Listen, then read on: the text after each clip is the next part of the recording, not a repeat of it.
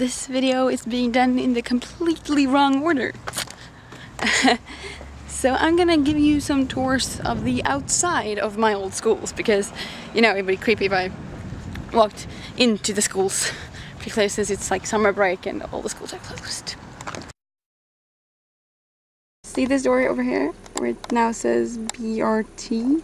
I don't really know what that is, but there is where the bakery used to be, I think. Wait, maybe that was the door next to it. Yeah, that was probably the door next to it. So that used to be a bakery, and so it was like a really small store. Yeah, it was the smaller door there. So you walked in there, and it was like a really small store, and these over here were the bakery itself. But you walked in there, and it was like on the side it was a row of, you could buy candy and, you know, things like that.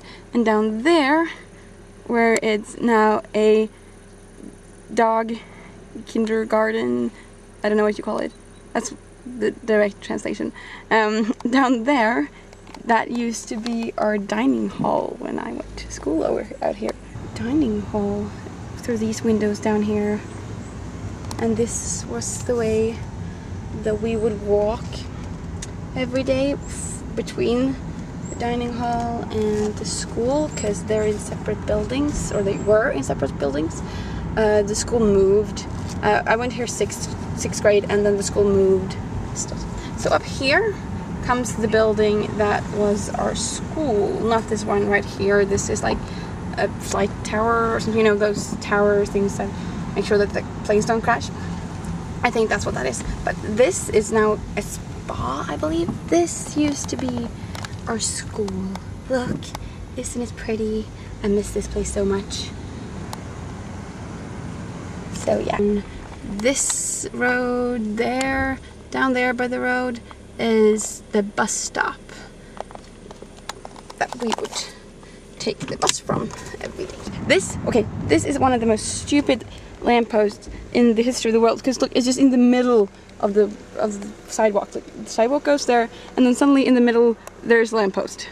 I walked straight into that one once. That was a little view of where I used to go to school. I loved this place immensely. I like the new place as well. I think I'm gonna drive by there and show you that as well. So this would be the new school building. So this is the school, the name and the logo. And this is the building where the school moved to. There's the entrance. I do not remember the 1A being there. They've changed the school since I went here. It's been like 4 years, so we would walk down here on that way and get down to the bus station.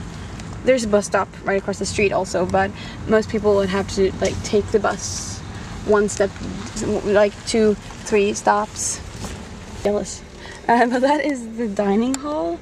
Very pretty, really, I agree, but oh my god, to have lunch at like 1 or 2 when the sun is just at about that angle, so it comes from down there. Wow, it was hot.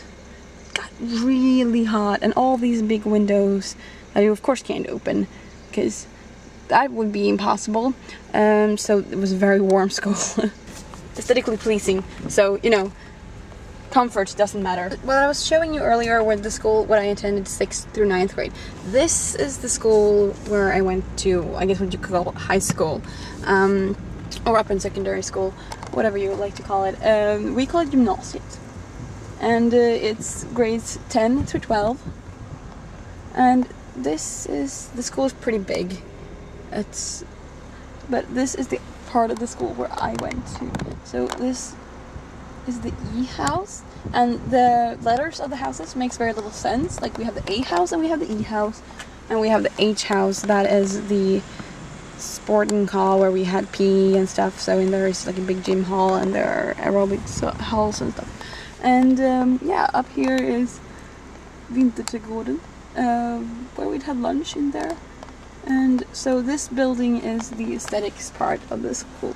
So like up there, the 3rd floor, only music, and the other floors is a little bit mixed. Downstairs, I don't know how it is now because they've changed stuff here as well since I graduated a year ago, but it used to be a couple of theater. Yeah, so this building here would be like the teachers' lounge part. This is the L house, and this down in here you can't see it, but in there is this stage, and the A house where all the normal people attended, and we had our cafeteria. I'm having some issues today with people not riding their bikes on the bike roads. Reason I keep having to drive really slowly because people on bikes are not the side but right in the middle of the road. This is the pizzeria.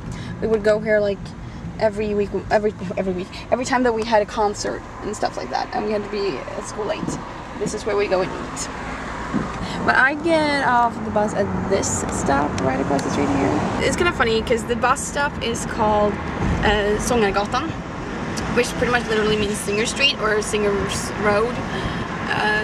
And I went music program with singing as my main instrument. It's not actually an instrument, but you know, they call it an instrument. So this that we're getting to now would be the first school that I went to. It's the school where I attended 1st through 5th grade. Now, I know it's changed some in which grades it has and such things. Like I know my cousin who's 6 is starting kindergarten over here now, because kindergarten is now in the same building as the school. It was not when I attended. And I don't know how high it goes. I used to go, oh crap, the door is open. I think there's like students here. This is gonna be creepy. I'm gonna feel like a creep. Crap. There's no kids outside in the schoolyard. And even if there were, they wouldn't understand me because they're tiny. But the school have, or used to have at least, between 1st and 6th grade. Except the year when I started 5th grade, because then they were like, no, there's no room. So the kids that were a year older than us and would start 6th grade, they had to switch to another school. I believe we had a classroom on the front where I showed you at first for 1st grade, and then here, one of those classrooms, I believe, for 2nd, 3rd grade. And I'm confused by that. I think 2nd grade was that classroom, one of them. And then 3rd grade, we moved to a classroom around here. It's a big, I think we had this classroom for 1 year. And then we had this classroom 4th and 5th year. That I'm certain of, almost. I'm almost certain.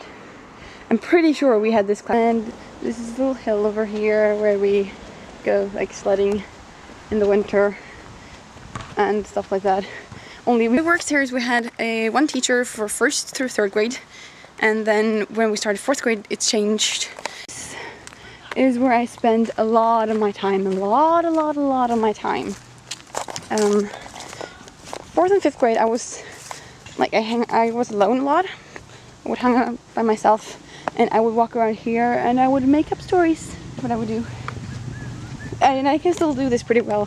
And when I say this, I mean like walk on the stones here without stepping on the ground, because that's pretty much how you walked here.